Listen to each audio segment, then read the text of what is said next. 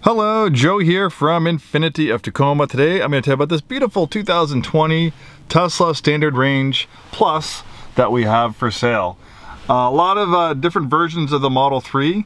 They've kind of changed a little bit every year since they first introduced the Model 3 back in 2017. And there's also a lot of misinformation out there about Teslas and just a lot of cover in general. Teslas are so different than regular gas cars that I tend to go a little bit longer on these videos. I try not to, but there's just so much to go over. So I will do my best to do this as fast as possible. But if you're really looking for some Tesla information, aside from actual Tesla, I think we are pretty familiar with these vehicles. We've owned lots of different Teslas. We do pretty well selling used Teslas. So we have a 2020 Standard Range Plus. This one has 4,883 miles. A lot of people ask about full self-driving. This has a full self-driving computer. It doesn't have the full self-driving software. You have to pay additionally for that. It's $10,000, a one-time lump sum if you want to buy the full self-driving software, or you can subscribe for it for $200 a month. You can do that all through your Tesla app. So the thing with full self-driving, it's still in beta. So people that do have the software and do have access to the full self-driving beta, it's still level 2. So even though the vehicle is technically driving itself, you have to keep your hand on the wheel and pay attention and be ready to intervene. So obviously it's nice, but it's not like you can read a book, do anything different, take a nap or anything like that, because you need to pay attention and be ready to intervene because it's still in beta and it still might do the worst thing at the worst time, so you have to be ready to intervene. And if you're not paying attention, it will deactivate, and if you keep on not paying attention, Tesla will actually take away the ability to use your full self-driving software until it's out of beta. That could be another year or two before it's at the point of being out of beta. I think when it gets to the point where it's out of beta and it's really level 5 autonomy, where you don't really need to drive, the car can do everything on its own without supervision from the driver, then I think it would definitely be worth, $10,000 or $200 a month. I think for a lot of people, Autopilot, basic Autopilot has everything that most people need for daily driving. I've had a chance to use Autopilot a lot in stop and go traffic in all different conditions, and it's fantastic. Autopilot is basically designed to be used in the highway, though it can be used on 2-lane roads, 4-lane roads. You do have to be a little bit more vigilant, like I said, because something might happen, and if you're not paying attention, it's your responsibility to intervene. So the great things about Autopilot, and again, this comes with the vehicle, you don't have to pay extra for it, you don't have to subscribe for it, it comes with the vehicle, is you have auto steer. Auto steer works awesome. So basically when you have auto steer on, it will keep you centered in your lane, and it will make follow the bends in the highway or on the road, so it will turn slightly, which is definitely awesome.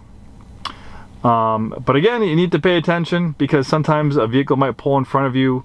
It might not see everything, so you always have to be vigilant and ready to intervene.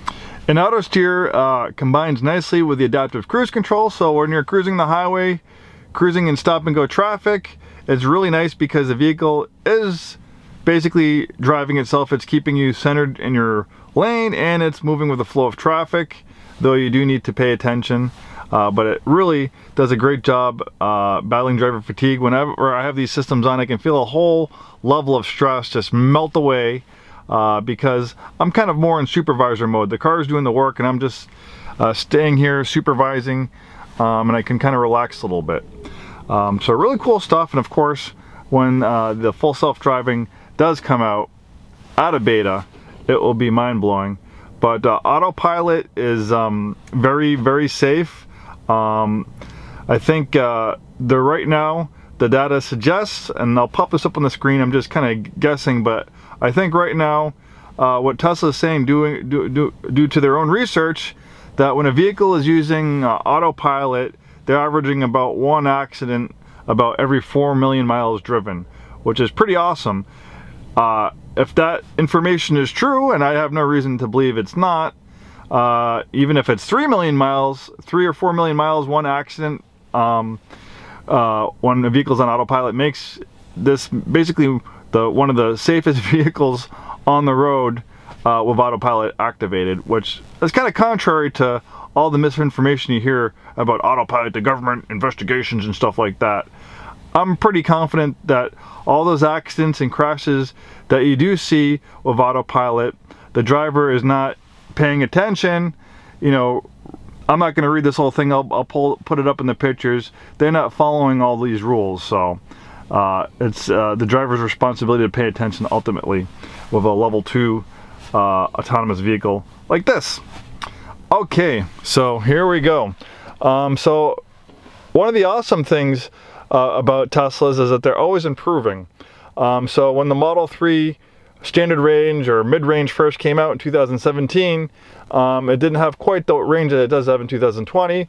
But also, if you buy a 2021 or 2022 Model 3 standard range plus like this one, it's going to have even more range. So here's this is from the Tesla's website, so I assume it's pretty accurate. So 2020 Model 3 standard range plus, just like this one, 0 to 60, 5.3 seconds, top speed 140 miles per hour, EPA range 250 miles, not too shabby. The newer Teslas, I think it's a 2022 Model 3 standard range, they actually switched battery technology. They're using LFP batteries, and that's a difference. So there are benefits of LFP batteries versus the lithium-ion batteries that they use in this particular generation of the standard range plus. Batteries are like the engine in your vehicle. So one of the benefits of lithium-ion batteries is that they can release energy, they can release those electrons out of the battery a little bit more faster than an LFP battery, so you'll tend to have better performance with a standard range plus with the lithium-ion batteries. As you can see, 0 to 60 I think was 5.2, 5.3 seconds. Or if you go to the Tesla website and you look at a brand new Model 3, even though the range has increased to about 275 miles, the acceleration has gone up to 5.8 seconds. That's because it's using the LFP batteries, and they can't release energy as quickly as the lithium ion. So just a little bit of food for thought. You know, if performance versus range is a little bit more important for you, then maybe, you know, getting an older standard range plus versus a new one might be a better fit for you.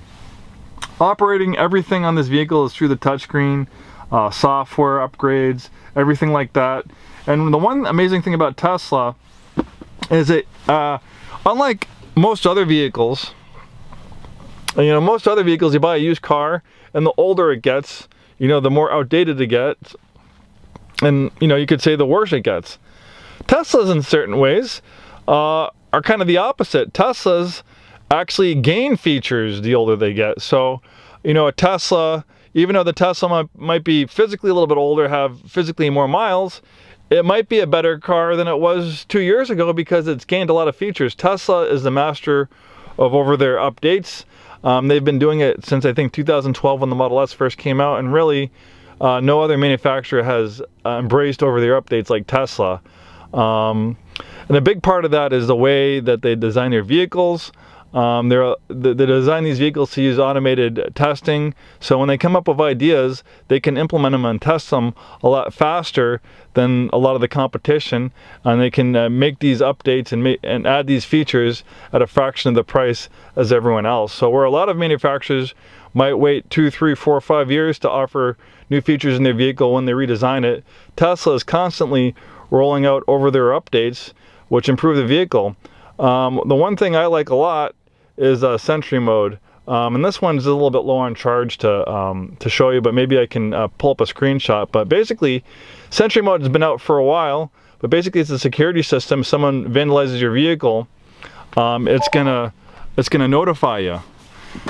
But now they've taken it to another level. Oh, looks like I disconnected the key by accident. They've actually they've added a feature where you can view the live cameras on your vehicle when Sentry mode is activated.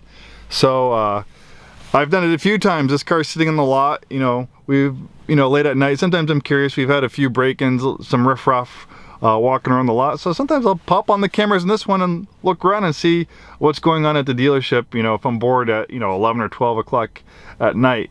Really cool, feature. That's something that came with an over-the update. Tesla didn't charge any extra money for it, and it just really is cool, like how these cool features come about. Likewise, some of the old stuff is a whoopee cushion. You have a boom box, you have a sketch pad. And the other thing too is when you're supercharging, you can play games. For instance, there's this driving game. When you're playing this driving game, you can use the wheels, the steering wheel, and the gas pedal to play the game. Or you can watch Netflix, watch Hulu, YouTube while the vehicle's charging. Supercharging is amazing. No one can really touch the charging network that Tesla has. They have, I think, 30,000 superchargers all over the world. Locally, they have a lot of superchargers. So basically, when you supercharge, it takes about 45 minutes for a full charge. So there's one, we're in Tacoma, so there's 2 superchargers very close to us. Both are about 5-10 minutes away. One in Federal Way, right at the mall, and then one at the Auburn Mall. So you can go charge your car, you can go do some shopping, grab a cup of coffee. If you don't want to do anything, obviously you can sit in your vehicle with the heat on. That allows you to do that while it's supercharging, or the air conditioning on, and play video games or watch TV. This slider here allows you to control the rate of charge of the battery. For the happiest life of a battery, Tesla actually recommends that you don't always fully charge it. Plus, when you fully charge a battery, it takes a lot longer for it to fill up. The way batteries are designed, the emptier the battery is, the charger they fast, but as the battery gets fuller, the rate of charge will slow down. So most people will just set this to charge max at 80 or 90%. Pretty cool stuff. It's really nice. And then people also ask, oh, how long are the batteries going to last in a Tesla? Well, batteries, kind of like an engine in a car, aren't really designed to ever be replaced. Unfortunately, sometimes it does happen due to defectives or defective issues or whatnot. But this has a long warranty on its battery and drive units. I'll pop it up on the screen, the current warranty on this. Just have to go look that up. But they have enough Teslas on the road now where they can see what battery degradation is like, and it's about 1% a year. So if you have a 20-year-old Tesla at 1% battery degradation, it'll still have 80% of its battery charged after 20 years. Think about a 20-year, 200,000-mile gas car. It could have emissions problems. It could be leaking coolant and oil. It might not be making all its power either. So in that aspect, electric car with 200,000 miles on it might be a lot less maintenance headache, and won't have leaks and things like that like you would with a gas car. Maintenance is very, very minimal on a vehicle like this. You don't have to worry about servicing an all-wheel drive system. You don't have to worry about servicing a coolant system. I have an older Subaru. I just had to put catalytic converters in it because the catalytic converter went bad, causing the check engine light went off. I had to spend all this money to do an induction and EFI service because it had carbon buildup in the engine. It leaks oil. I have to add oil to it, every so often when I put gas in it. Those are things that you're never really going to have to deal with on an electric car like this. So not only will this save you money on gas, it's also going to save you money on maintenance. So those are all things to think about. All right, let's keep on moving along. I know this video is taking way too long. Okay, so with Teslas, pretty much there's not a ton of options on them. They all are pretty much built one way. Obviously, like the full self-driving, things like that's optional. Premium connectivity, which is kind of a no-brainer at 10 bucks a month. It basically gives you LTE cell service in the vehicle, allowing you to stream music, stream videos and stuff like that, watch Netflix and YouTube. But colors, so as far as I know, I think it's white and like a graphite gray. Those are no-cost colors. Any other color, it's an additional money for that. I think this shade of red is a $1,000 or $1,500 option. Likewise, we have the wheels. This has the upgraded 19-inch wheels. I think this is also a $1,000 option. And look at, we just added tinted windows. So if you're thinking about tinting windows, well, we just did it for you. Interior space is not that bad either, because with no, excuse me, just getting over a cold, with no drive shafts and transmissions. The floor is completely flat. Also, because of the way the batteries being in the floor, it gives it a really low center of gravity for amazing handling. It makes it very, very low rollover risk. This is probably one of the hardest vehicles to have a rollover in an accident out of any other car on the road. Lots of storage. There's my jacket in there. You got the charging cable. So charging, you can charge from 120. That adds about 5 or 6 miles of range per hour. A more efficient way to charge is to upgrade your house to 240 charging, where that could add about 40 to 50 miles of range per hour. And I commute. I just had to put gas in my Subaru, and I probably filled up with gas maybe once or twice a week, and I just filled it up with gas and I got 250 miles out of a tank of gas. So when you think about it, with this Model 3 with 250 miles of range, obviously you don't want to go all the way down to the last mile of range. That's kind of pushing it a little bit too far. But for most people, this is plenty of range for a daily commute. And when your house is your gas station, you plug it in, you wake up the next morning, you have a full charge. That makes it a lot easier. And then with that amazing supercharger network, when you do have to go on a road trip, you have that. And let me just show you real quick how to find those superchargers. They actually make it really easy for you. So you have this screen right here. Part of the premium connectivity too is that you can have these Google Maps. Also, this is a nice accessory. It actually, usually these screens are fixed, but the previous owner actually added a tilt screen. Really nice installation. I looked at it, I was kind of concerned that it could cause warranty issues, but they did a really good job with this. I'm not concerned at all after looking at. So you have the ability to have an actual satellite view, and this button right here, that's how you find your chargers. So there's destination charging. Usually it's slow charging to the 240 charging or 120 charging. You're not going to fast charge. So that's like if you go to a hotel or a restaurant or something like that, you can charge. But you want to go all the way here. And this shows you your superchargers. So you can see there's the Federal Way one I was talking about, Auburn, 6.6 miles. So there's a good amount of superchargers here in Washington. And if you pull out the map, you can see, look at that supercharging network. Absolutely humongous. So you can travel, go to rural areas, and you still have the ability to supercharge. You just have to plan accordingly, of course. Obviously, it's not as easy to find a supercharger as a gas station. All right.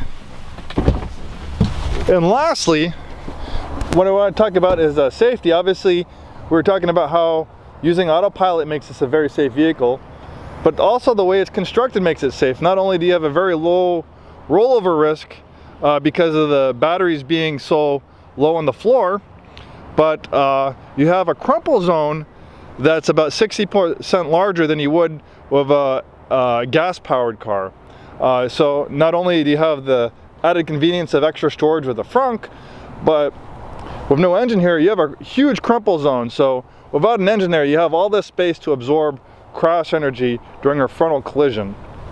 So don't take my word for it. This Model 3 is one of the lowest probability of injuries out of any vehicle on the road. Very impressed by Tesla products. We currently have 12 pre-owned ones here. They sell very well.